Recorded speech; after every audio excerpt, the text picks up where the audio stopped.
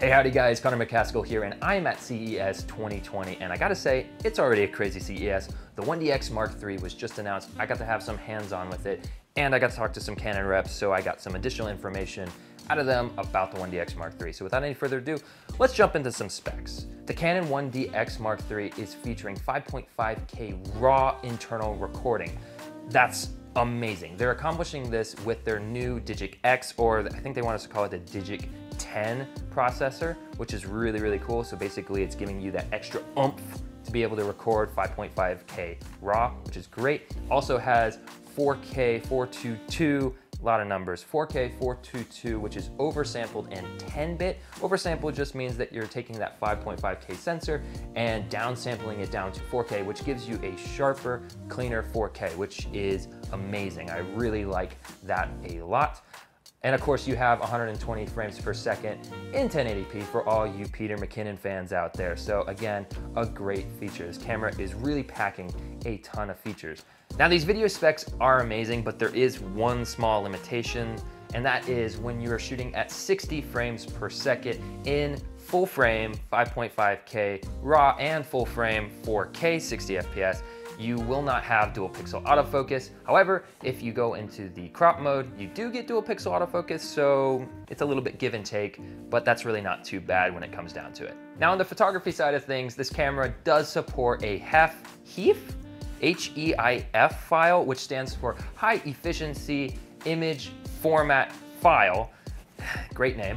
And basically that is a 10-bit photo versus JPEG, which is an 8-bit photo, which is just gonna give you higher color sampling and less artifacting, which is really, really nice. Of course, you also have RAW, which is 14-bit, so just shoot RAW. Also, the Canon 1DX Mark III is featuring 20 FPS continuous drive, which just basically means you can shoot 20 photos a second with continuous autofocus. I think that's coming up from 16 frames per second. You can correct me in the comments if I'm wrong on that, but that's a nice little increase. And then of course you can shoot up to 1/8,000th of a second and up to 30 seconds for individual photos, which again is really nice. Now with all these specs out of the way, who is the 1DX Mark III for?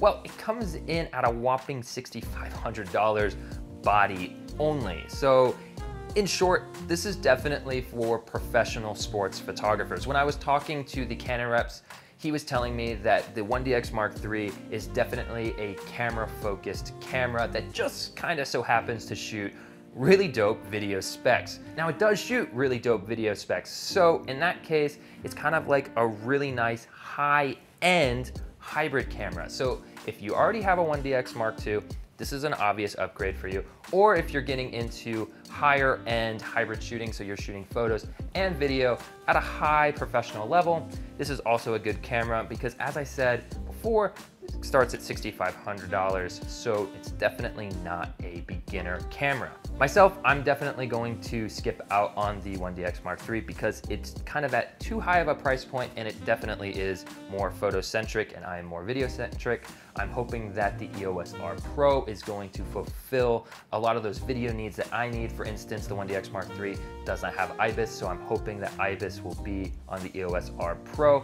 And of course, there's no articulating screen, which is a huge reason why I bought the EOS R, which I'm recording on right now, which hopefully the EOS R Pro will have as well.